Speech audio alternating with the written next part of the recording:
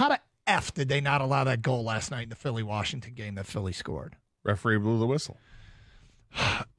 Lost sight of the puck. We've seen it before. I know, but losing sight of the puck when it's not anywhere close to covered up, and this was a unique situation. And for people who missed it, this disallowed goal cost Philly what would have been a 1-0 lead and could have changed the entire scope of that game. And in a one-goal game, a goal is a pretty big deal. Well, it's kind of big, yeah. But it was a shot. The puck goes off the netminder for Washington, Lindgren, but he takes the posture of a goalie that's like frozen the puck in his pads, like he caught it up against his chest. The shot deflected off Lindgren, went straight up in the air. And so this puck is fluttering in the air above the goal. Lindgren's sitting there like he's got it frozen against his chest. Buddha statue. Yeah. Everybody is kind of crashing the net. When the puck comes down, it hits a Flyer player and goes in the net. Seconds before it goes in the net, the official blows the whistle because he lost sight of the puck. They go to review it, and I guess there was nothing they could do about it. No. But the incompetence of not knowing where the puck is, and I'm going back and forth on this. All right, so strong. That's strong.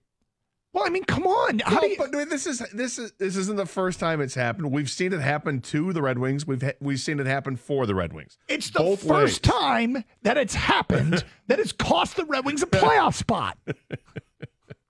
So I get it. It's the most costly. You would think that maybe you could come up with a way to review it where you can allow for something like that, but they don't. They say you lose track of it, or if you're blowing the whistle, then it's done. Play's over with. In a league where you can stop a play because you had intent to blow the whistle, can you also not stop it because you intend not to blow the whistle because, there's the puck?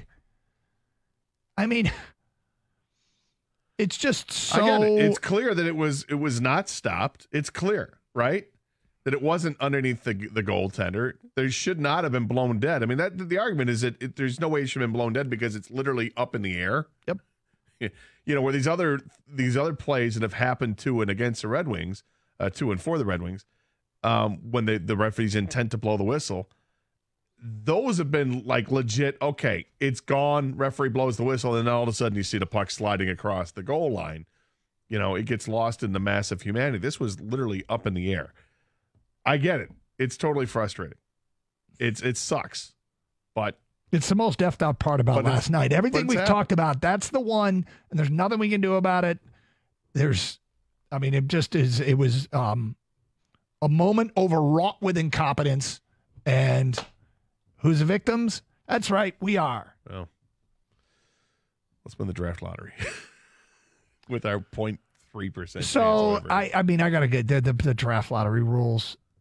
I'm pretty sure they can't even win it. These rules, they can only move up, but they can't technically win it. No team below 11. Oh, great. That's good.